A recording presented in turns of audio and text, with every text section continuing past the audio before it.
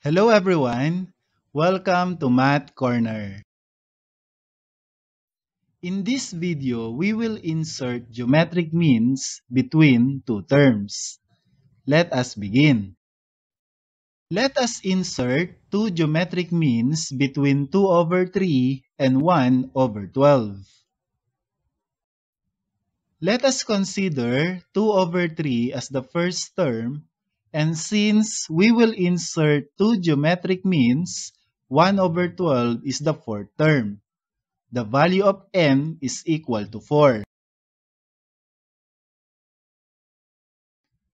To solve for the common ratio, we will be using the formula in finding the nth term of geometric sequence.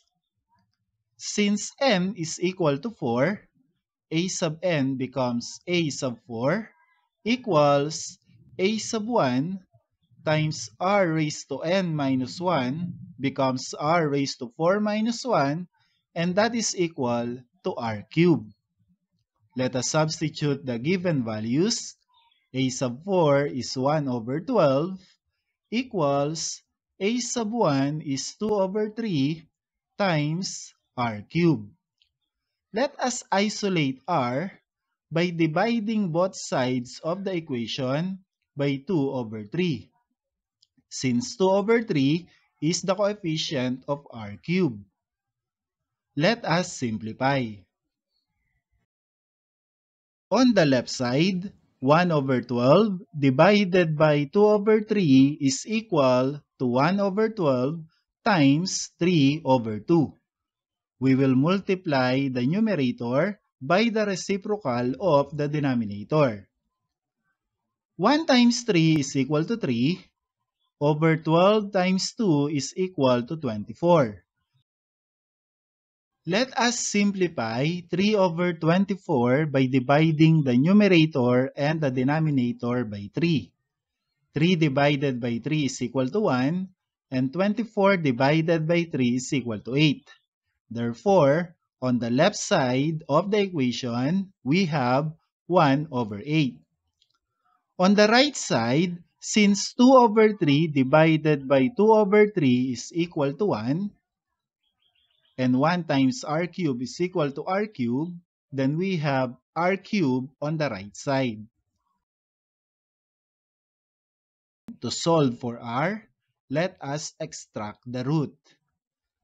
Cube root of 1 over 8 is equal to cube root of r cubed. Cube root of 1 over 8 is equal to 1 over 2, since 1 over 2 times 1 over 2 times 1 over 2 is equal to 1 over 8, equals cube root of r cubed is equal to r, since r times r times r is equal to r cubed, and the common ratio is equal to 1 over 2. Now that we have common ratio, let us determine the second term. To determine a sub 2, let us multiply a sub 1 by r. A sub 1 is equal to 2 over 3, and r is equal to 1 over 2. 2 times 1 is equal to 2, over 3 times 2 is equal to 6. Let us simplify 2 over 6 by dividing the numerator and the denominator by 2. 2 divided by 2 is equal to 1. Over 6 divided by 2 is equal to 3. And the second term is equal to 1 over 3.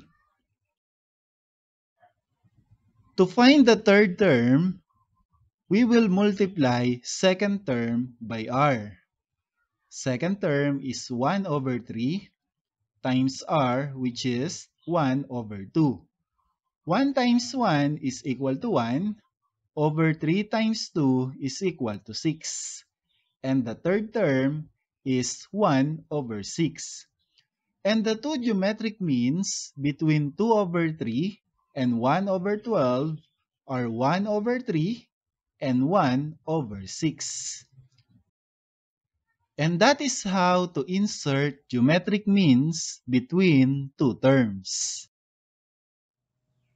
That's all for this video. Thank you for watching.